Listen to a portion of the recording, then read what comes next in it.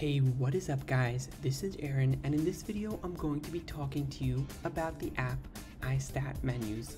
Now let me just start by saying that this is one of my most useful apps on my computer, and I actually found it by searching on Google for a problem that I was having on my computer, and I'll explain. I recently bought a second monitor, and for some reason my fans were sometimes getting a little bit too loud for me, and I thought this was a problem because I got my second monitor, and why else would my computer's fans suddenly go to the max?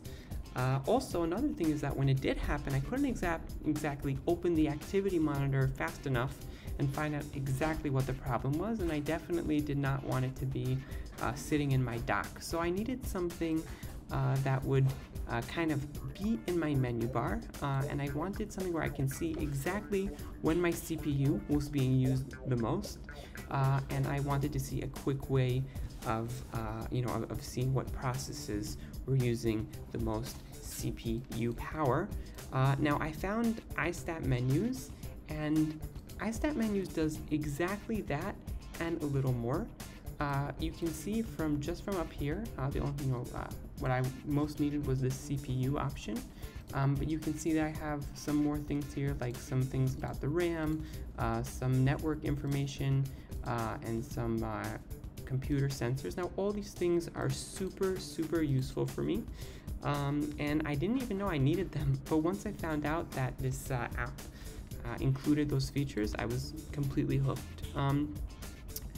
Now, let me show you guys an example of what there is here. Let me start out with the battery stuff. I actually don't have everything in my menu bar. I chose to only have the things that I would consider the most essential, but if you want to add things, you have a second monitor with a longer menu bar, then you can definitely do that.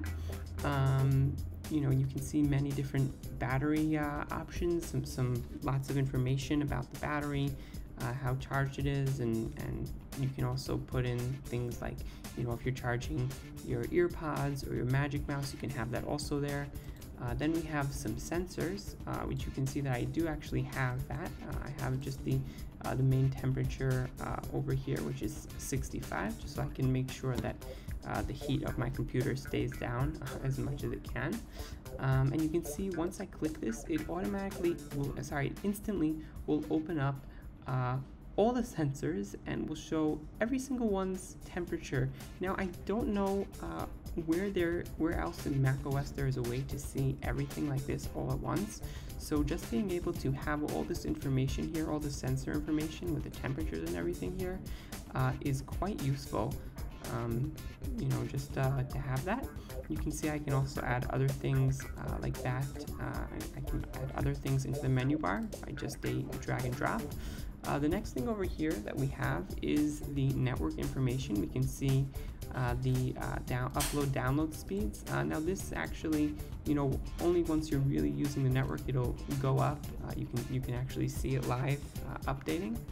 And then we can add some more things, like we can add a flag of the country that we're in right now. If you're using a VPN and you're in a different country, then it'll show that country's flag.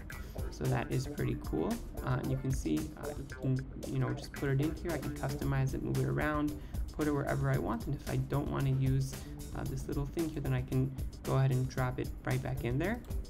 Then we have some disk information. Now I'm running an SSD. I don't really need to see any information, but if I wanted to, I can turn it on, and you can see if I don't want to see specific information, I can obviously just turn it off there and it'll go ahead and update. Then memory information, it's pretty straightforward. Then of course the CPU and GPU stuff I can add here, and like I said, it works like a reason. I just kind of actually want to show this to you. You can actually see, I don't know how they do this, but it gives you information up to 30 days back, so you can see what the usage was for the past 30 days, and you can see the past hour.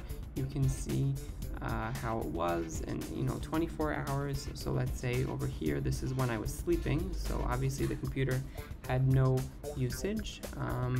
And then I actually, there are these random things here where I can check up on my computer. I see that for some reason at 8:13 the computer was used, I think, for about or it wasn't used, it was on for about 10 minutes here for a reason that I don't know. Maybe it was my wife or someone was on my computer. I have to check that out. But you can see it shows all the cores here, all 6 cores, and how they're doing, what's going on with them. So just having that information is really, really useful. Now, just one more thing before we wrap up this review.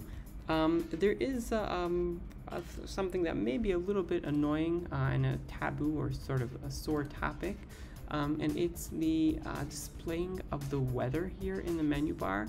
Now, for some reason, this reason is stated in their frequently asked questions, this weather data is subscription based. So you can see here the prices.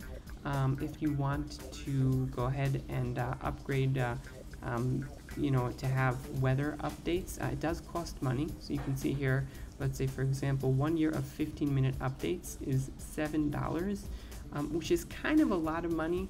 Now I'm sure they have a good reason. For charging so much for just having the weather data in your menu bar, and you can obviously see it here in their frequently asked questions. But once it expires for me, I'm definitely not going to re-update it, because I can get my weather information in tons of other ways. But for now I'm leaving it here because it is cool and it does give lots of information. So it's not like